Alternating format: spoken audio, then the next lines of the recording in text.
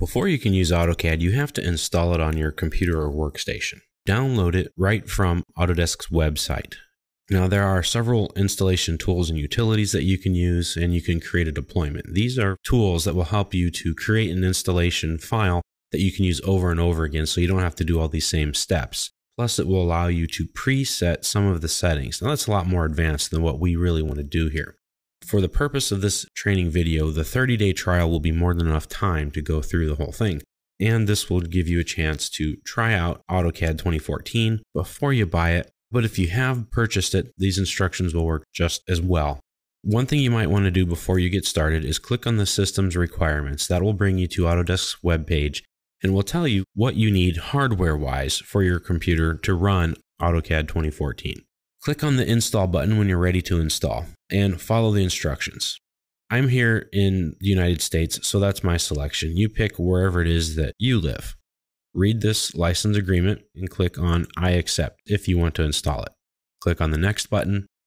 Follow the on-screen instructions. Now, again, I'm English.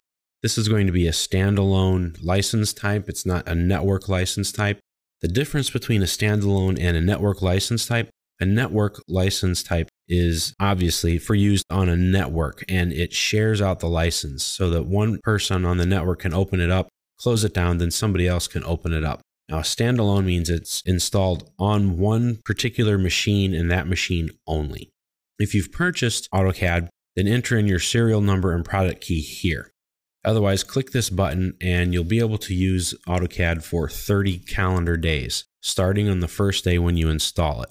Even once that 30 days is up, you can still go in and enter in your product information. You just won't be able to use it once it's finished.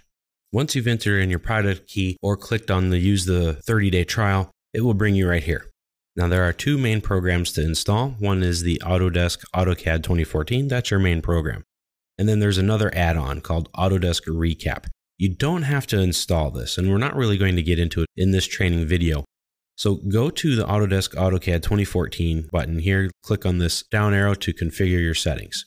There are a couple things on here you're going to want to add, and make sure both of these are selected, the Exchange App Manager and the Exchange Featured Apps plugin. Now, for your installation type, I suggest you click Custom and pick this box here. So they have a green check mark and install them. When we're done, just click on this button. That'll pop that back up. Once this is all set, click the install button. So AutoCAD 2014 has been fully installed. Just click Finish. And if it asks you to reboot your machine, go right ahead.